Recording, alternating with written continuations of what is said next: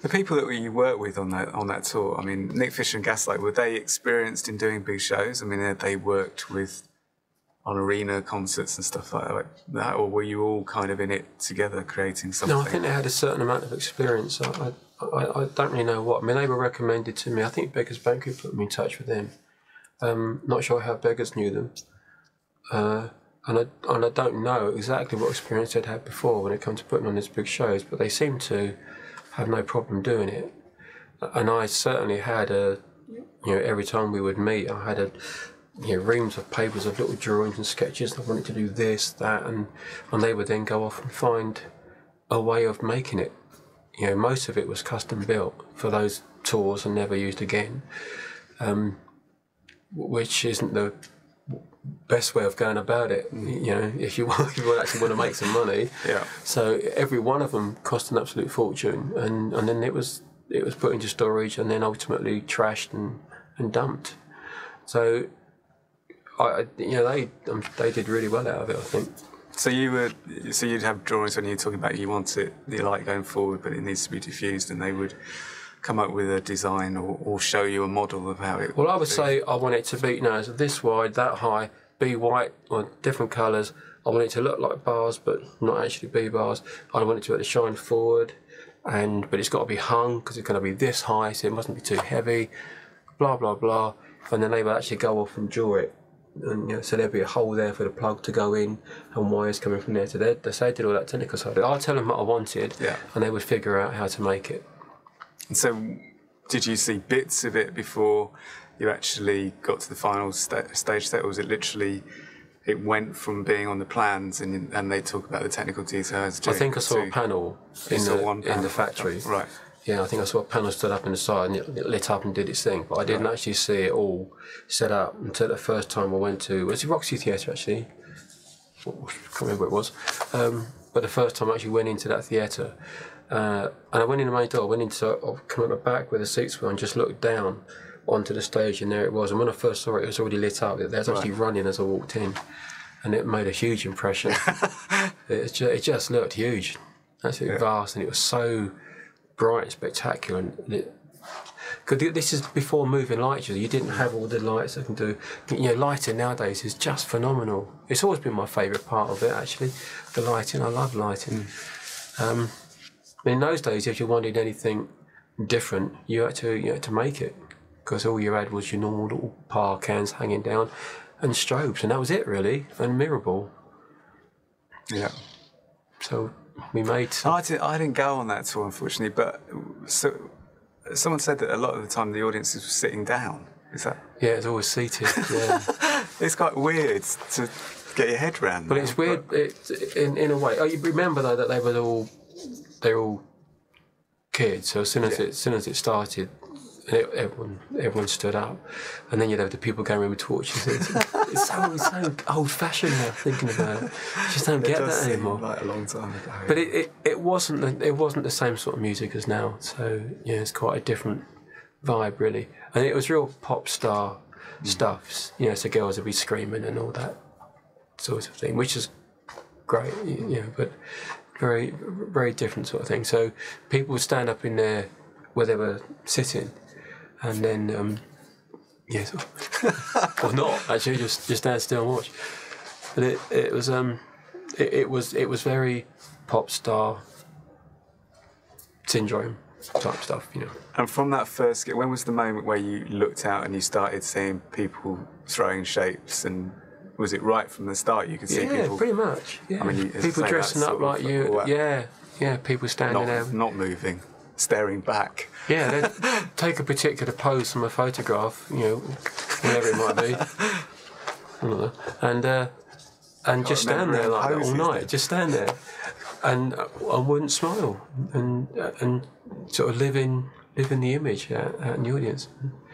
And it was round about I think just after Berserker when I noticed people starting to mix images together. Maybe on Berserker.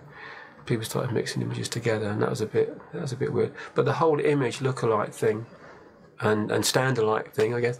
That was there pretty much from the very beginning. People turning up with the suits on, or the black obviously was quite a big one. The replicas look, and sort of white hair. There's quite a lot of that kind of. So you're on this first tour and you got massive success. Do you think it was a bit of an adjustment for Paul Gardiner at this point, having been in a band together, almost like as this little gang? Yeah. To suddenly be part of this huge business. Yeah, I didn't think about it at the time, to be honest. I sort of too wrapped up in what was going on, I suppose, but I sort of found out later that he was having some problems with it, because it was me and him. Whatever band that we'd been in up until it took off, it was me and him were like the closest to, and then it was me and him and whoever else was in it. Yeah.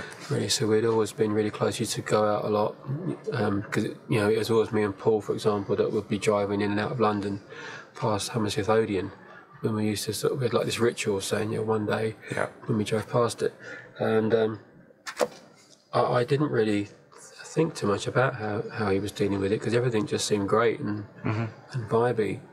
But apparently he was, as the other people come in, Chris and Cedric and all that lot, it all changed. It changed for him a little bit. Not in a massively bad way, I don't think, but what it had been, what was gone really. Is it true he didn't like heights as well? He didn't like climbing up the towers? Is that? Yeah, no, not good with that. Well, I'm like that now, anyway. No, because there's it wasn't that tall though. I think it was in Telecon. At one point, okay. He had to get up and stand up on top of the tower. Right. 12 feet. It wasn't even that high, And I wasn't good at that. You couldn't get up it, you had to get up this ramp. And you have to run up at it to get up. It was funny. It was an ungainly bloke. Was the tequila incident on this tour when you went overseas? Yeah, Pleasure Touring Principal tour. Yeah, that was where was that? Australia, I think. Yeah, the first gig of the Australian tour. So quite important. Everyone's there and all the press are there, and the hostility brewing around the corner when he drinks. God, I don't know how much, but vast amounts of tequila, and that's to say, not yet the deep heat on his legs, and he had his legs were aching, so he put deep heat on his legs, and then drank shitloads of tequila, and it all kind of hit him around about the intro tape finished, and just.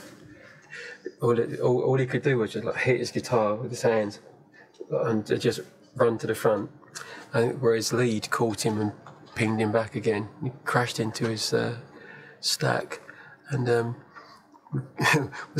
last scene being dragged off stage, he cries off, "My legs are on fire." It was funny. Actually, that's the same tour. He had a go at Chris and Russell about the fact that they were in it, and he got really sort of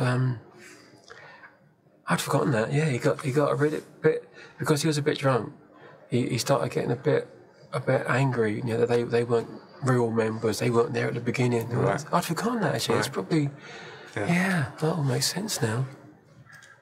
It's obviously just lurking. Yeah.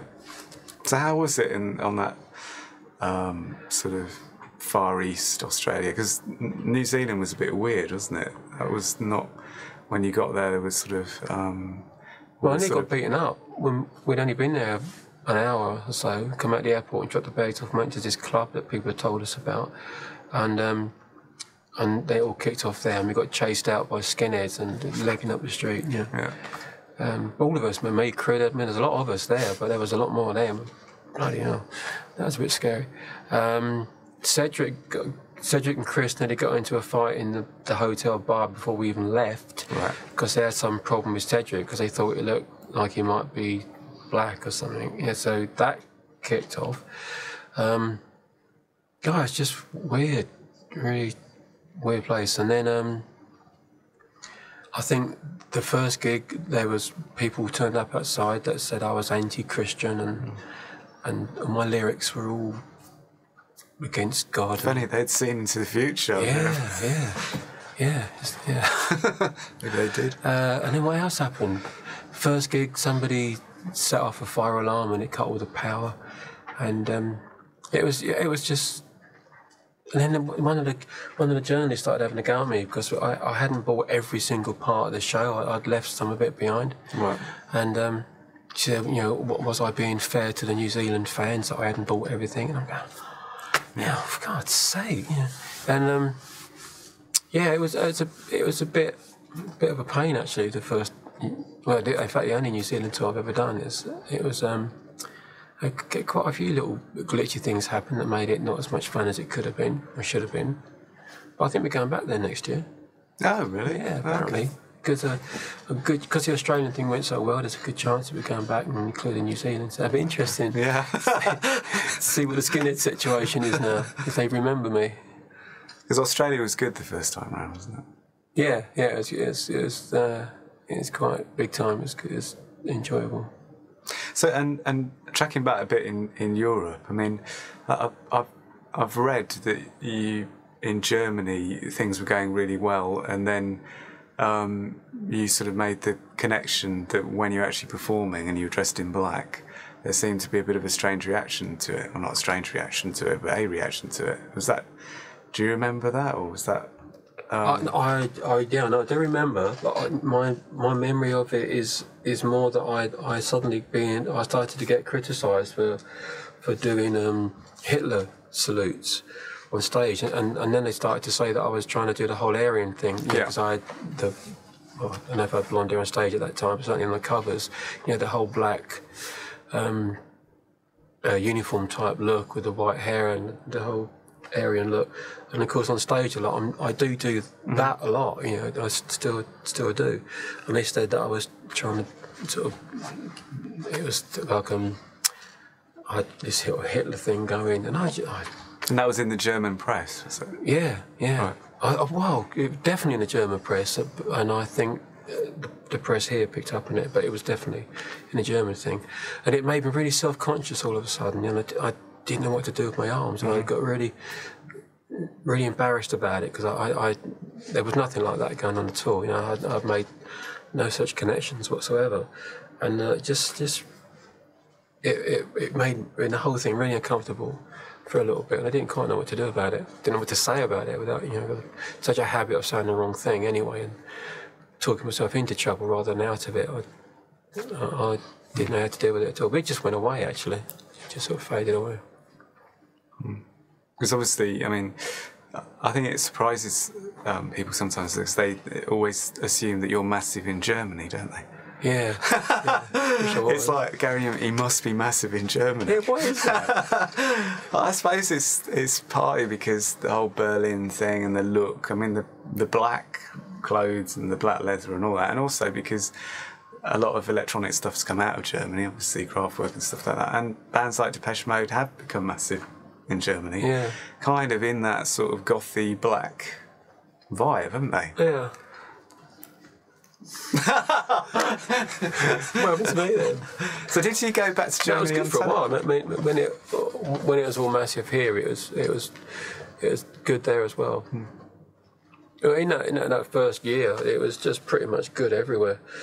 A very few places where it wasn't doing, really well or spectacularly well. It was really good. It really just did seem to strike a chord with everyone, and a little bit surprising in a lot of the countries are like non-English speaking countries as well. But it really did seem to be working. And in Japan? Yeah, Japan was brilliant. Japan was great. We went to Japan on the way through to Australia, and it was massive. We were doing really big places and selling them out. They're weird because they, again, it's probably different now, but they clap really quickly, so that then because there's a silence because they like to listen to you talking. Right. Because I don't say anything, so they go. And we were trying to get, come on, these really embarrassing 20-second gaps. But it was good. I think that was. I had a little break in the Philippines, and I got presented with a gold record, and I didn't even know I had a record out there. And it's kind of like that, you know, wherever you went, even some of these more, what seemed obscure places at the time, you know, I had gold albums and gold records and places that I didn't even know I had a deal in. So it was mental, brilliantly mental.